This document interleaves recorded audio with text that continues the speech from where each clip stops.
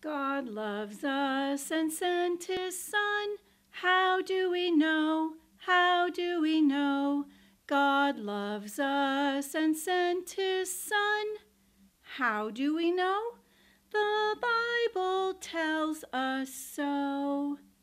The Bible says, John 3:16, "For God so loved the world that he gave his only Son, that whoever believes in him should not perish, but have eternal life." Jesus loves me, this I know, for the Bible tells me so. Little ones to him belong. They are weak, but he is strong. Yes, Jesus loves me. Yes, Jesus loves me. Yes, Jesus loves me. The Bible tells me so. Jesus loves me when I'm good, when I do the things I should. Jesus loves me when I'm bad, but it makes him very sad. Yes, Jesus loves me. Yes, Jesus loves me. Yes, Jesus loves me. The Bible tells me so. Can you see God? No, you cannot see God, but God always sees you. He sees all I do. He hears all I say. My Lord is with me all the time, time. He sees all I do. He hears all I say. My Lord is with me all the time, time. Listen to find out how Jesus took the punishment for our sins. This story is in the Bible. The Bible is God's word. The angry crowd at Jesus' trial had shouted at Pilate until he agreed to let Jesus be crucified on a cross. A group of soldiers led Jesus away. The soldiers made fun of Jesus. They pretended to treat him like a king. They put a purple robe on him. They pushed a crown of thorns down on his head. They spit on him, and they beat him and whipped him with a strong leather whip.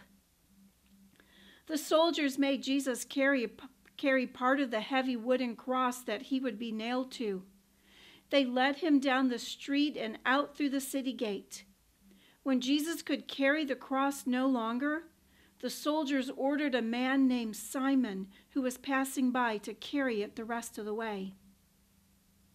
Outside the city, the soldiers laid the cross on the ground. The soldiers nailed Jesus' hands and feet to the cross.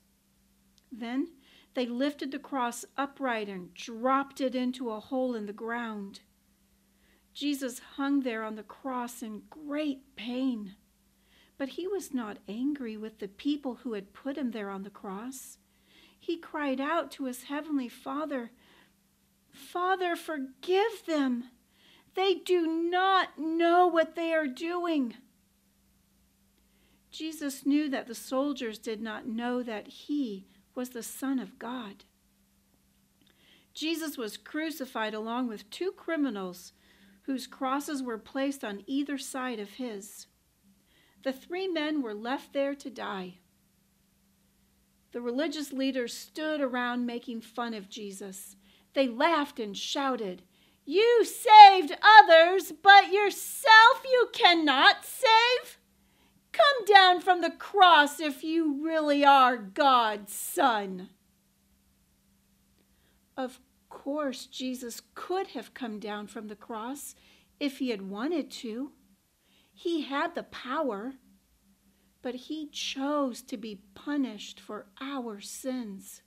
He stayed on the cross because he loved us.